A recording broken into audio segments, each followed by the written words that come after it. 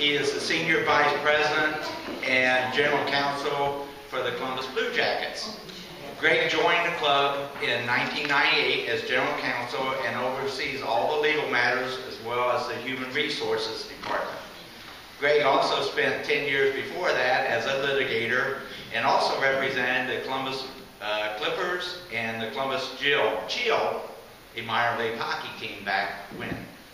Greg received a bachelor's degree in journalism at The Ohio State University, a law degree at Duquesne University, and he also, in between that time, spent 1 year as assistant athletic director at Temple University.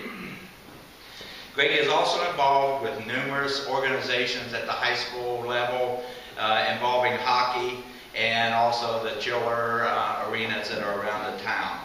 Greg and his wife Joyce have a daughter, Katie, and a son, Matt, and reside in Dublin, so we probably need to get him into our... to make Greg feel better, I wore my badge that I wear as an usher for the Columbus Blue Jackets, and now I'd like to present Greg Gerson.